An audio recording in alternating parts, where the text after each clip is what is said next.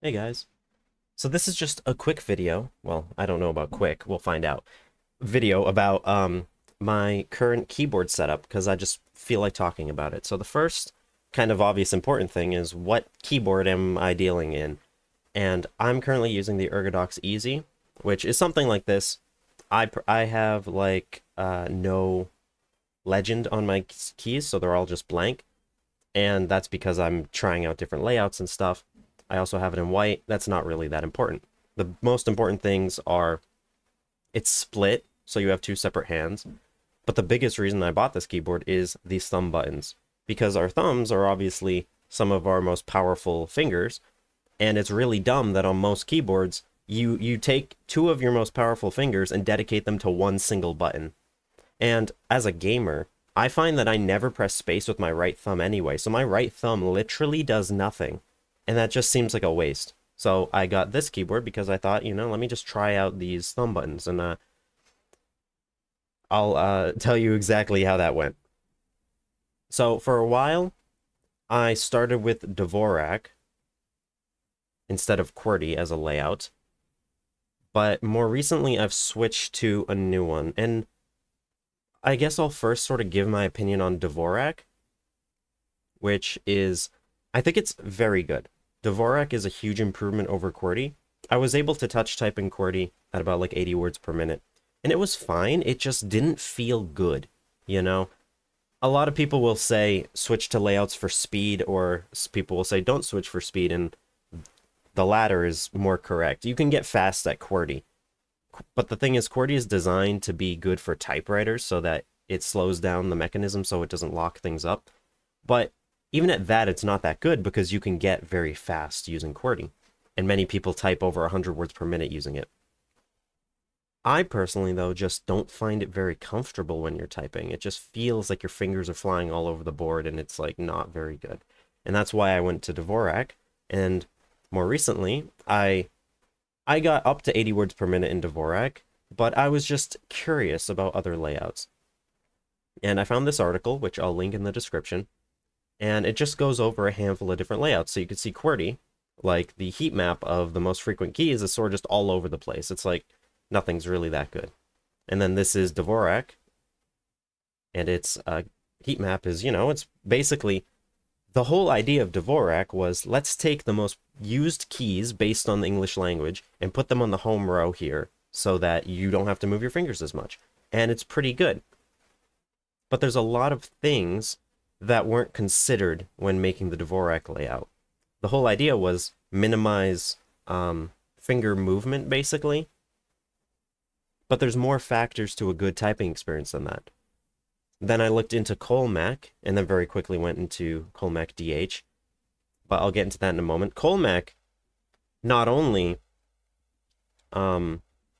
places good keys on the home row, just like Dvorak, but you can place them in a different way so that you can...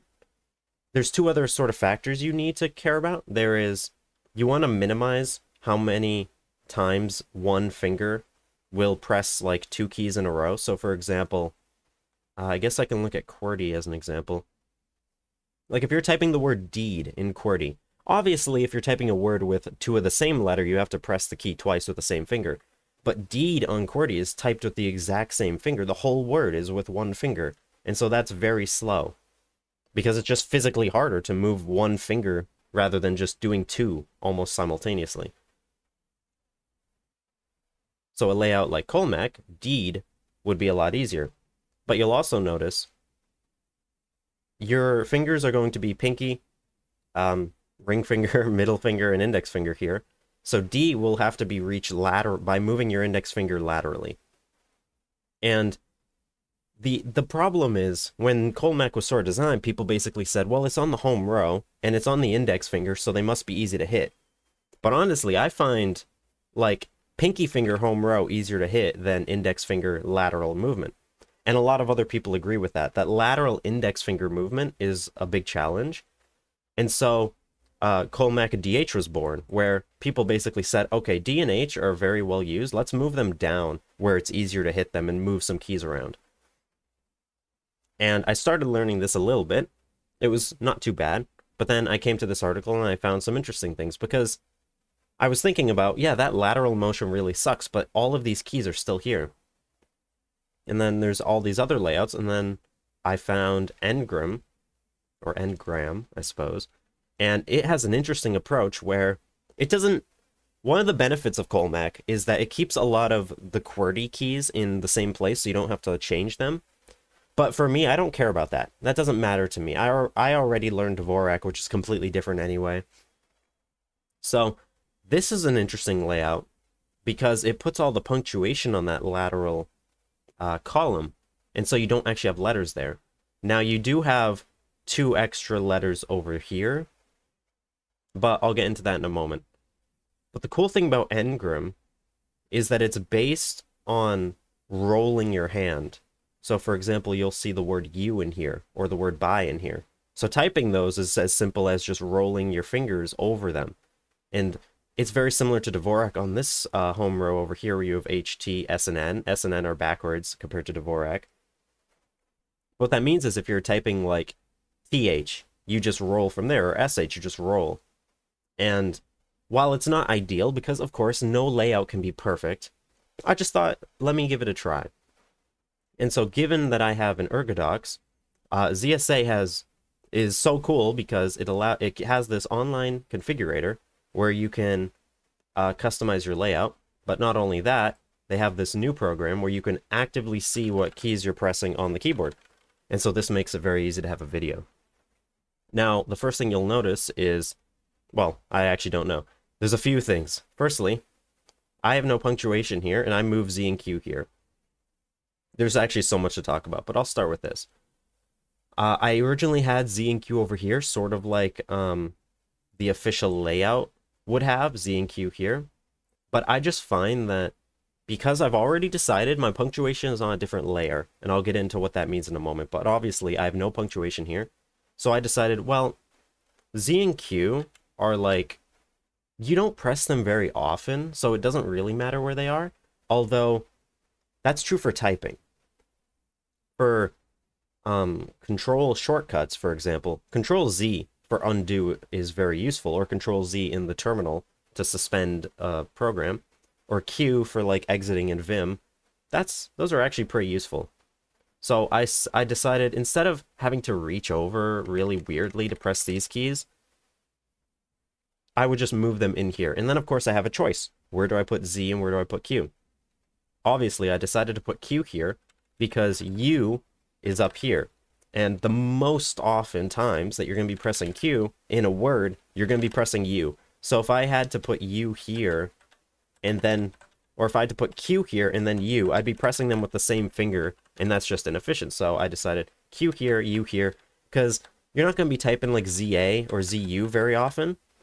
Maybe on occasion, but not really that often. Maybe like jazzy, I guess. But that's not too big of a deal. It's so infrequent, it doesn't really matter. Whereas QU, almost any time you're using Q, it's going to be followed by a U in a word.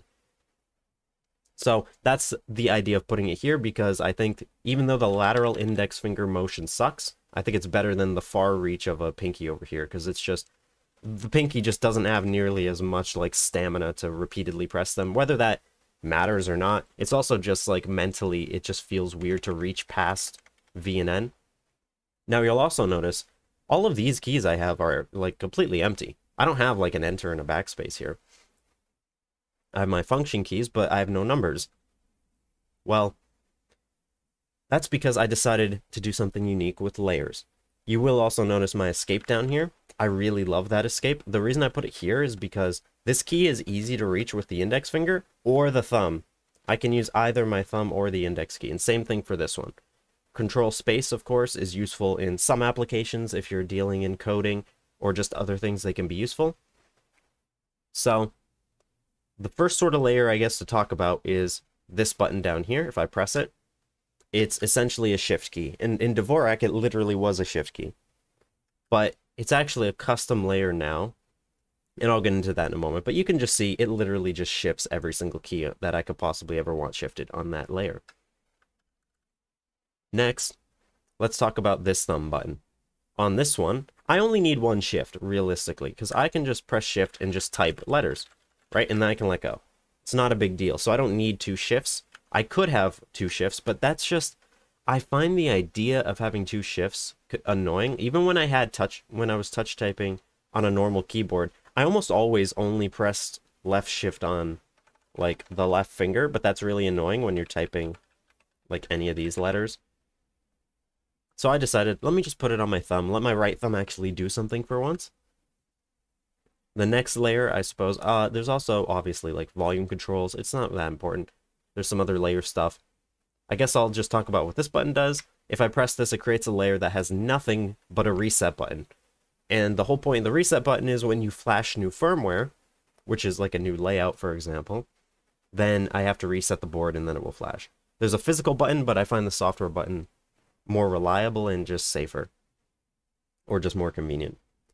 The next layer I want to talk about is this one, which is my number layer. So you'll notice, I suppose I'll look back at Engram. You'll see they have custom punctuation and shifting behavior. So 1, instead of having an exclamation mark, has the vertical bar, and 2 has an equals. The reason for this is because, well, the vertical bar looks a lot like 1, and 2, well, that's 2 lines, and that's sort of like, yeah, it's 2 lines. 3, just a squiggly. 4 has a plus because a plus has like 4 quadrants. 5 and 6, you just have these brackets. 7 has this chevron, I suppose it's caret, because it's sort of sharp, like a 7. 8 and ampersand, they kind of look alike. 9%, kind of look alike. 0 and start, kind of look alike. Then you put your slashes together, you have hash and $sign. This is kind of cool, I really like. So they put, obviously, even the punctuation has optimal locations. You're going to be pressing period a lot more than you're going to be pressing things like question marks. So they put the period on the home row. And if you shift it, you get a colon. They put the comma, oh, this is inaccurate, but if you put a comma here, and if you shift it, you get a semicolon. That's not drawn correctly, but that's supposed to be a semicolon. Which is cool, because it's sort of like, okay, you have a comma and you have a period. If you shift it, it just throws a dot above it. That's nice. Then you have quote and double quote as 2 separate things, which is kind of nice as a programmer to just have a quote button instead of having to shift the single quote. And then if you shift them, you get parentheses, because parentheses are used very often. And then you have your minus or dash, and you have an underscore, and then you have, I love this, you have question mark, and if you shift it, you get an exclamation mark. That's awesome. I love that. I love that that's just like, conceptually, it makes sense that they're paired together. Whereas before, it's like a slash and a question mark. It's like, really? Then you have your brackets as usual. They put them up here, but of course I have this custom layout. So I said, I don't want to really use this column for much. So let me change up my numbers. Previously I had the whole number row on the whole home row, but again I decided, let me curl it down so that I don't have to press this button. It's essentially the Colmac DH mod, but with the numbers. Also, apologies if my voice sounds a little weird. It's because I'm just a little bit sick right now. So, just like Engram's normal layout, I decided, well, periods and commas should be index finger, right? Because they're the most frequently used ones. But instead of putting them down here, I put them up here, because that's more useful for me to reach. And then, of course, I go outward, where the second most used is going to be these, or these. And I find this is more easy to reach, so I prioritize them. And I put quote and double quote here, and then I put dash and question mark here, and then the brackets on that side. And then I just threw in at and hash over here, just because they need to go in somewhere, and then I kept slash in the same location that I basically always kept it, which is just the bottom right pinky. And of course I have room for other symbols if I feel the need to add them. But you'll also notice the sort of layer logic. If I press this shift key, you'll notice over here that this changes from layer 3 to layer 4. Okay, and if I press this key, you'll notice this one changed from layer 2 to 4. Well, what's layer 4? If you press either combination of these, you get the shifted symbols. And so what you have here are things like, well, literally, it's just the custom shift layer. So like I said, you have commas up here. If you shift it, you have semicolons. You have a period over here. You shift it, you get a colon. and you get all of those symbols custom, just like they have it laid out. The only issue I have with this so far, so you'll notice I had to put a trigger basically for the layer when I'm on layer 2, and you can see the current layer in the bottom if you need to assist. If I'm on layer 2, then I need to replace this button to bring it to layer 4. And if I'm on layer 3, I need to replace this button to bring it to layer 4. That's all well and good, and you see if I let go of this, it's fine. If I let go of this one, it doesn't bring me to layer 2, it just keeps me here.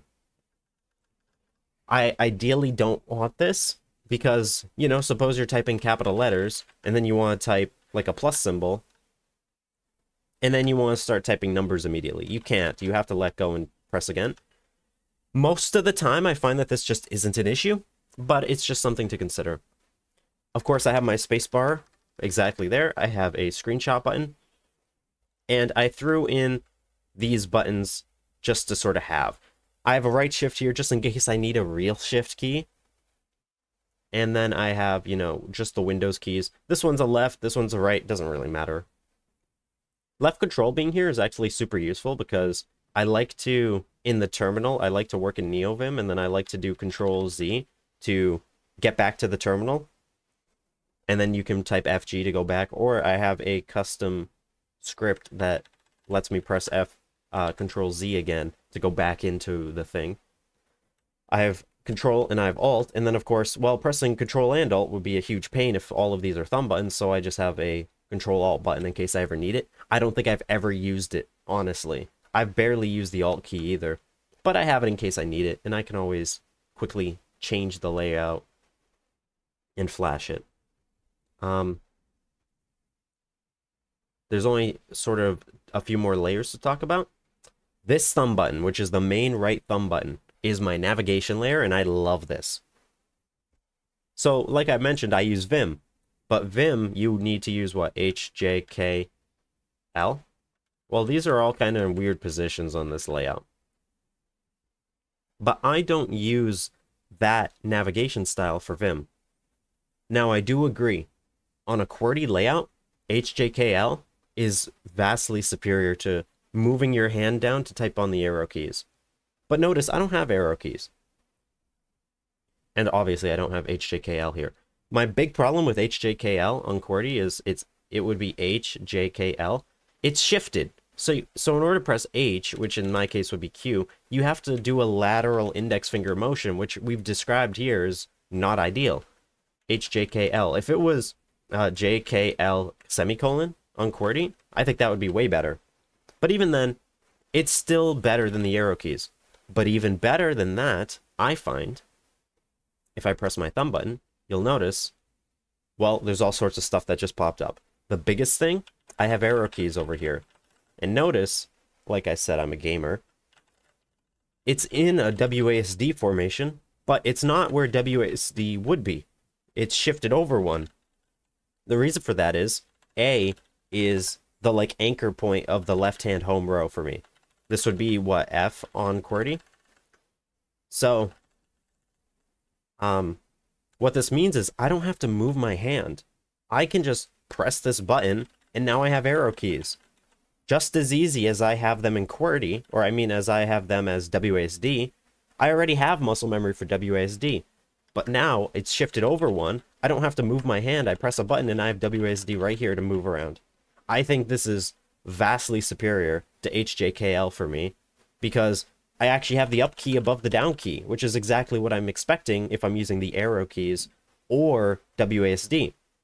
But, like I've mentioned, it's shifted, so I don't have to move my hand. I have to move my index, my middle finger to go up and down, but I prefer that to doing, what, like these, where one of these, I don't know which one is up and one of them's down. I think this one's up, but it's arbitrary, right? This one just as easily could be up. It's completely arbitrary. Left, right, well, they're on the same level. This one, it's obvious. You go up to go up and down to go down. Now I have Alt up and Alt down over here, and that's useful because in a lot of editors, including my NeoVim config, I have a key map for this. It allows you to move the line that you're on up one or down one. I moved home and end here, because home, some of you might not even know, but home brings you to the start of the line on the left if you're typing, and end brings you to the end of the line. I didn't really use that because on normal keyboards, it's like somewhere over here on like a function button.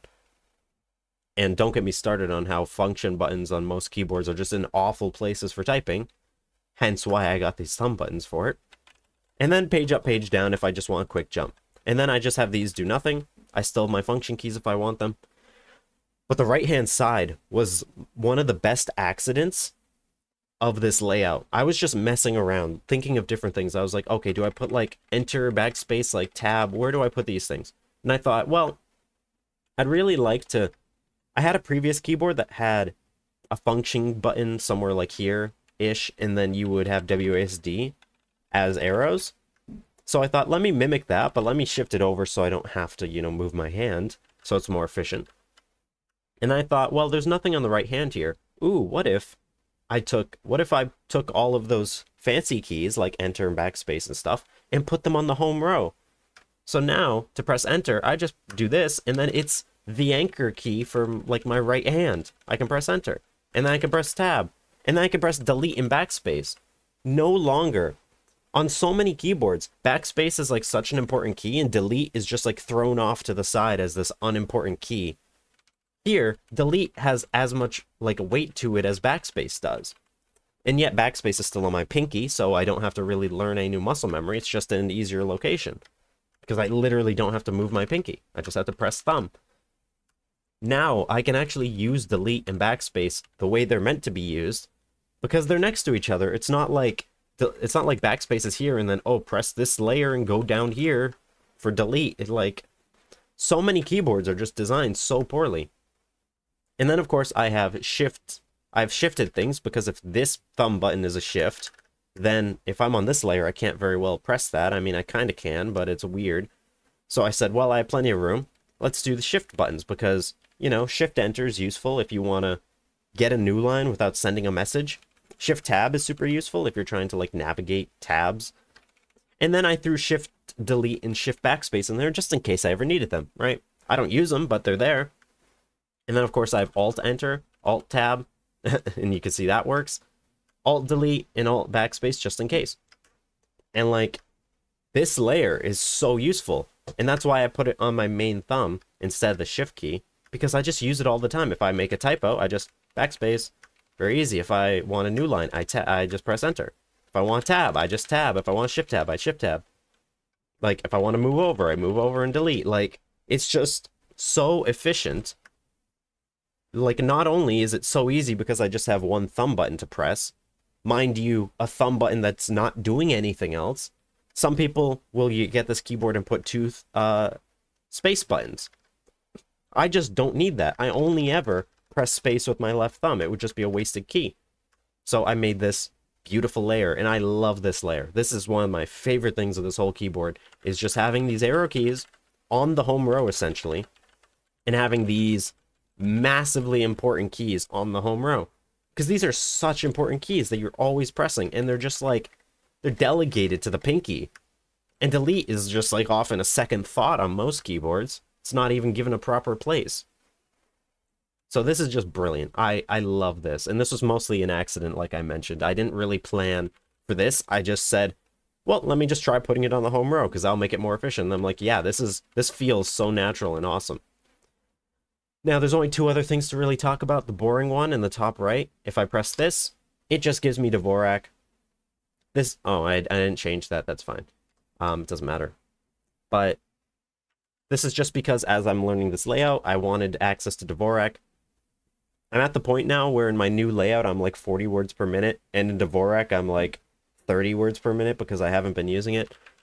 Ideally, I'd like to keep multiple layouts, but really, what I should do, I think, is I'll stick with this layout if I really enjoy it. And then maybe at some point I'll learn QWERTY again and just try and use both, just so I can use normal keyboards like a normal human. But, like, I don't know, it doesn't really matter as long as I have my keyboard. So this is just the Dvorak layer, there's nothing special about it. If I press this one, though, and notice I only have to tap it once to switch layer, I don't hold it. This gives me QWERTY, for the most part. But this layer is not designed for typing, it's designed for gaming, which is why it's called gaming. And you'll notice I put a lot of normal keys back. I put tab back here. I put shift, control. I throw an alt down here in case I want it, because it's in like a reasonable location. And I have all my buttons for games. Now, something I recently realized is I can press this like number layer in games to get access to numbers, because numbers are useful for like switching weapons or switching your inventory, for example. So I've seen people have layouts where instead of having like a number row, they have like a num pad. And that's totally valid. I definitely understand that. I've just never been a numpad kind of guy. I've always been a number row kind of guy. So that's why I opted for this layout instead of like just putting a numpad in. But if you wanted to customize this layout, for example, well, my throat is really breaking, you'd be able to put in a numpad if you wanted to. So I guess I'll quickly wrap this up. I have my WASD gaming layer here. I threw an F13 just in case I want to remap this key for anything useful. But you see, instead of layer 3, it's layer 6. And layer 6 is just a simple numpad centered around WASD, because obviously that's where my fingers are going to be. So if I want my numbers, I can press this layer.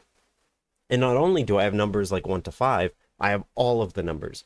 And that would be useful for a game like Minecraft, where you can switch to your hotbar by pressing like 8 or 9, but you never realistically do that because 8 and 9 are like over there.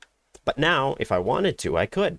And it's like not even hard to reach them because I could just press this. So yeah, overall, that's my current keyboard layout, and that's sort of the ideas behind it. Escape being here is lovely instead of in the top left, especially for Vim, but also just generally, it's like super useful. So I'm going to be learning this layout. I'm going to be trying to get fast at it. I guess one other thing I can sort of just show... Wow, my throat. I hope it's not too bad to listen to. Let me open numpad. No, not numpad. What's the word? Notepad. That's the application. Oh, good, it is untitled. If I put this up here, no, I sort of want... I want to put this on like the bottom half of the screen. Well, of course, they didn't think of that. That's fine. I guess I'll do this. That's on my second monitor. Oh, boy. Windows 11, huh? It's not too bad, though. Okay. I sort of want this visible. Actually, I guess I'll shrink that so it fits. There we go. Just so you can sort of see how I'm typing. So the real benefits, as I mentioned, of this layout are rolling. When I type a word like youth, like that is so easy because it's not like 5 key presses. It's not like, it's 3 rolls. It's you, the, youth. So like typing that, obviously you can still mess it up, is really fast and easy because it's just rolls. Typing the word bye, it's a little hard because it's on the pinky, and you can already see like the way I'm just switching layers to type because I'm so used to it, especially that one. It's just really easy, and I recognize that this text is probably really small now that I'm thinking about it. I guess I'll do one more. Why not? Or 2. Obviously in the least efficient way possible. I could just Control plus. I guess here I'd have to do like this. It'd be kind of weird, but I can do it, but whatever. So now let me get rid of all of this. Oh, and here, this is what I meant by home and end, if you don't know. Super useful. But often home and end are just thrown somewhere over here on the keyboard, and it's like, why? So typing a word, typing like sh, those are really easy. The thing is, you don't really know all of them, but you sort of discover them as you type. My biggest sort of gripe, I'd say, is E and O. The problem is a word like people. People requires you to type P-E-O with the same finger. But that's okay. You're never going to have a layout that's optimal. Crazy. I suppose that's where you'd have an A and then a Z, which is fine. It's so infrequent. I don't really have any great examples, but I guess like E and A being next to each other is awesome because a word like read, you press R, E-A as like one roll, and then D. Oh, I thought of another great example. Could, for example. could or should. So think about should. It's SH, which is a roll, OU, which is a roll, and then LD, which is a roll. So it's just, and I'm still learning it, so I'm not very good, but it's just, you just roll from like SH and then all the way over. I think it's very simple. And that's true for could as well. And if you get actually good at typing, you'll prepare the roll before you even type it.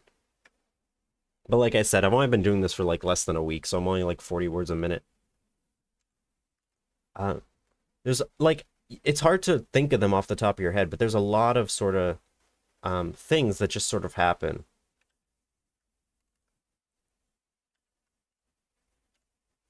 And yeah, all in all, it's sort of just as you type, you experience like, huh, that was very fluid and like it felt very good to type. And Dvorak's a good layer and all. I don't dislike it, but you don't really have these rolls. Like maybe you have S and H, because notice basically all four of these are the same. It's just S and N are swapped.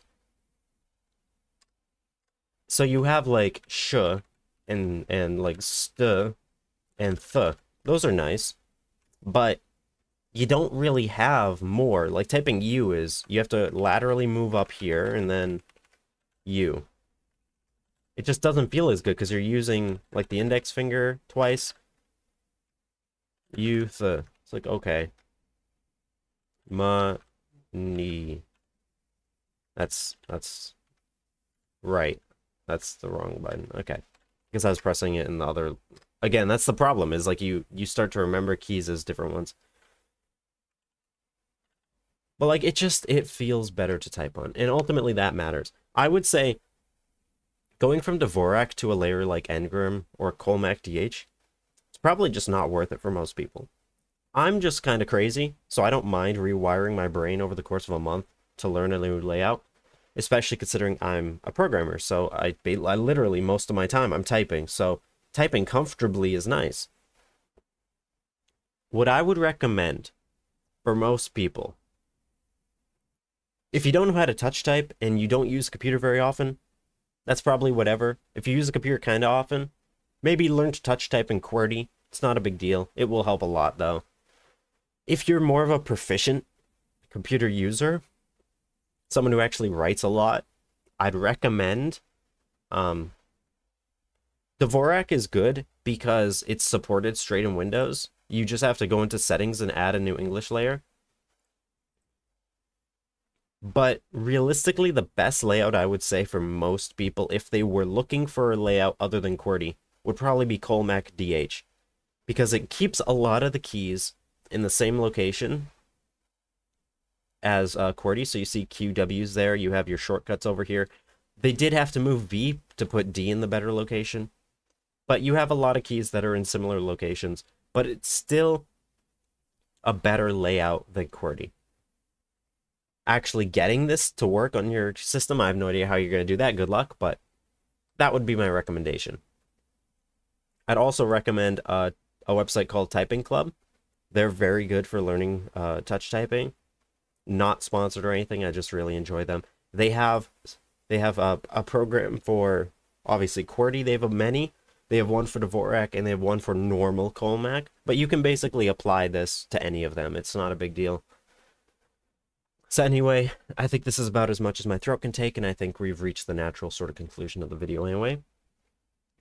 I'll link both of these things in the description, and I'll even link my layout, because the cool thing about this is if you have an Ergodox Easy, you could just download the layout and then flash it to your board and check it out if you feel the need. And as you can see, here's all the layouts, actually separated. But, you know, it looks more confusing than it actually is once you learn what it all is. But hopefully at the minimum, this is just giving you some ideas about different layouts that you could have on a keyboard. Hopefully it makes you question why so many keyboards are just designed like trash for typing.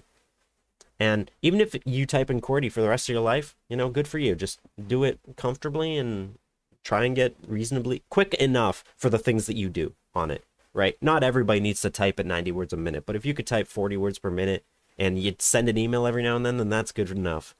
Honestly.